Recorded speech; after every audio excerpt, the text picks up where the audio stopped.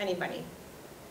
Your intelligence grows over time, it's not fixed. Yes, that's key, right? Anything else that you heard? The parents' feedback is important, or their praise, how they word that is very important. If you're telling a student they're smart, and then all of a sudden they come up against something that's challenging, they no longer see themselves as smart. Yes? That the classroom is sometimes viewed as an area where they're just being evaluated versus being developed. Yes. It's important, right? Same thing. So to promote a growth mindset with your student, the end goal is learning and overall improvement, and that one's effort and persistence does pay off in the end. And that mistakes, we learn through our mistakes all the time, and mistakes are valuable because of that fact. The second one is teamwork. You can help your child at home when they said, Mom or Dad, I don't get this, I don't understand it. Well, work as a team rather than taking over your child's thinking. Once you take that pencil out of your child's hand, you own the thinking now. Let your child keep that pencil, and you and your child talk their thinking, or his or her thinking through. Instead, ask questions. What sense can you make of this? What do you notice about this problem? What are things that you do know for sure? Might there be an easier problem we can use to help you solve this or think about it? And I love this question because 9 times out of 10 students will respond. At first when you say, well, what do you know about this problem? They said, I don't know.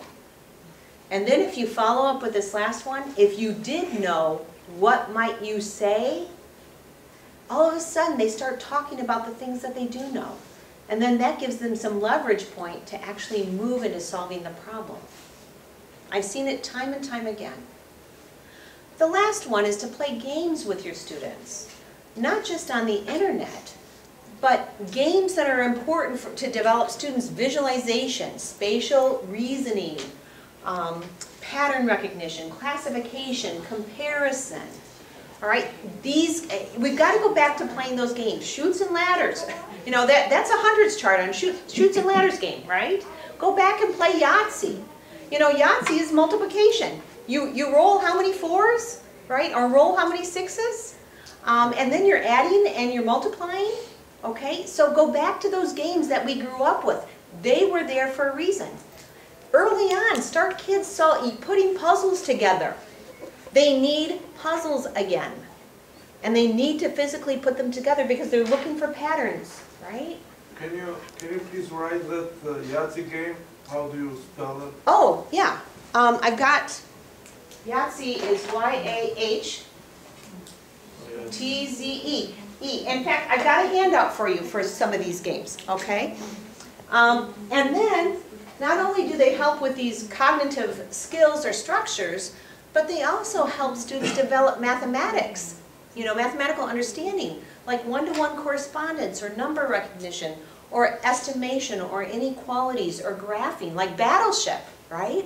Battleship is all about the coordinate plane in the first quadrant. So I've got some pictures of games, and then here's a set game. I love this game. I love this game. I highly recommend getting this game, okay, in your home. And you can find them online. You can also find them at Barnes & Noble. Let's go to this. Is it an online game or is it a... Well, it's actually a physical game that you can play, but there's also an online version, okay? Here's the game, the set game, okay? But it's an online version where you have to find combinations of 3 cards that form a set. And so, for example, in order to be a set, there's 4 attributes that you're paying attention to. You're paying attention to color, shape, number of shapes on a card, and the shading. Okay? So for example, in order to be a set, each attribute either has to be all the same or all different. So we could do this one right here. One, let's see, 1, 2, I don't know if that can be a set, but let's see. This is 1, it's green. This is green. Let's see. No, can't see that.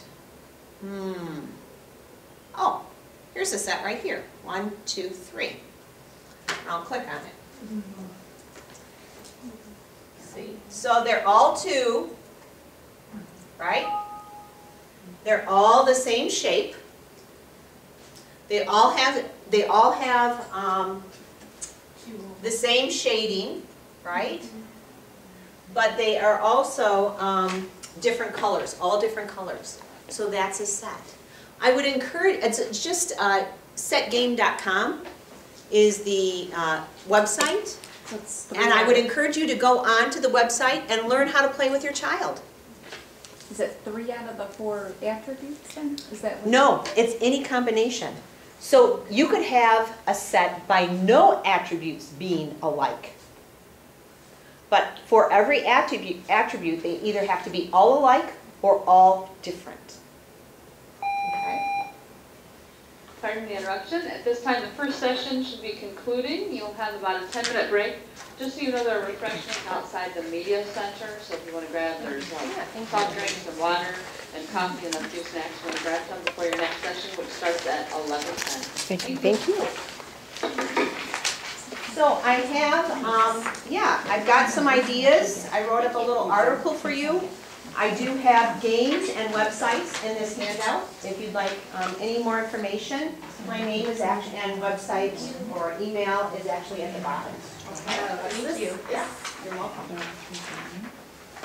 You're welcome.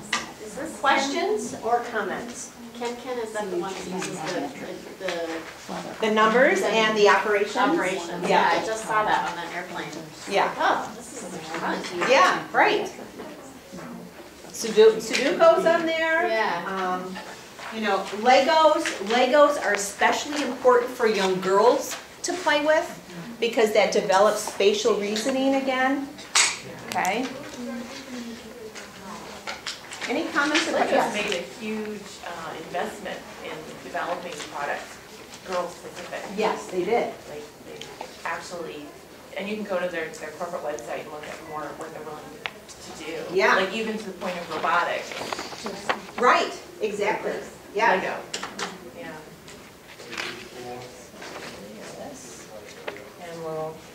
So with your support and working with their teachers, you can help your child actually become mathematically powerful, meaning that they'll be able to be flexible in their thinking, accurate, efficient, use number sense and properties to actually solve the problems. And that's the end of the presentation. Any comments or questions? I have one. Yes. When my daughter was in the first grade, her teacher used to send home some kind of, it was like a game, an analytical and critical thinking skills. It was just fun, not only for her, for me to sit with her and look at it. But when I asked the teacher what was the resource she used or what kind of books I can find or something like that, it's not something you find you may find it on the net, but it was something we can do it just as a pleasurable thing. Right. So do you have any kind of suggestions? Like what am I looking for? Like for example, there would be some kind of lines and then arrange the lines in a particular sequence. Right. That would be the kind of question. So this is called scramble squares, and I tell you, this is kind of addicting because it's like a puzzle, but you have to line up. This one happens to be on kittens or cats, right? And you have to line up the upper part of the body to the bottom part or the lower part of the body, and in a 3x3 arrangement. Okay, in a square. And this is tricky, and it's challenging. But again, it's helping students pay attention to the patterning. It's also helping them think about what strategies have I tried, which ones haven't I tried. There is a mathematical solution to this game. All right, so this is another, and it's listed on your games list too. Thank you.